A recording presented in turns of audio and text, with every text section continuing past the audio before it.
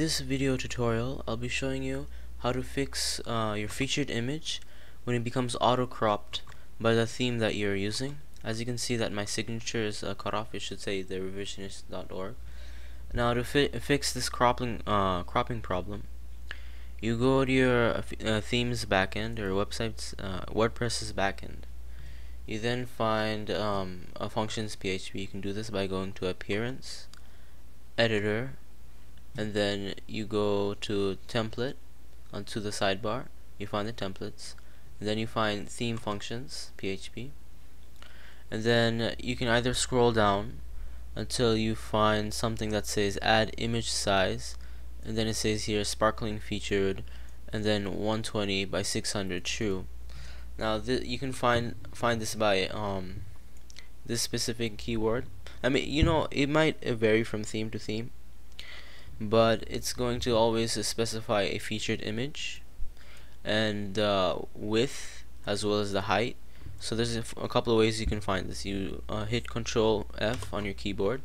You can either put in featured, type in featured, okay, as you can see, and it automatically finds that only the keyword over here, featured. So this is one way you can find that script. So once you find that script, let me just show you that I commented this out, and I wrote over here or not wrote, but before this this used to be 750 and this used to be 410, and so if the image was a different size from that, it would auto crop it to fit that, or resize it to fit this aspect ratio, if you will.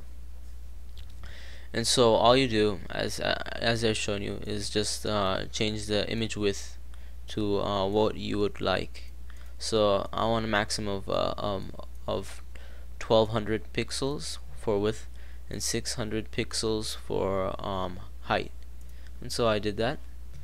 Now, but you'll notice that this image, if I refresh this, I already made this edit, that theme edit. I made this theme edit before. But you'll notice that this pre-uploaded image is still cropped. It's the way you can fix this without having to load in any plugin is, give me a second. If you go to Edit Post,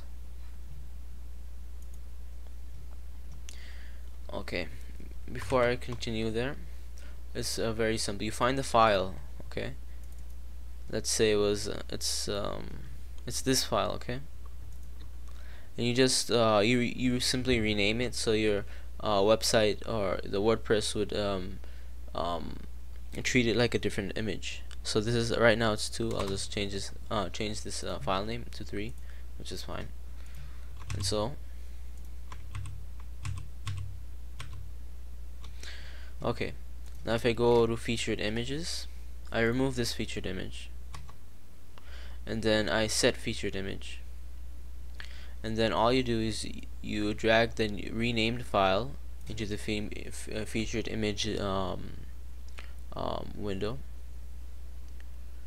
and then you set featured image, and that's it. You're done. You just update that and you open that file, or I should say web page,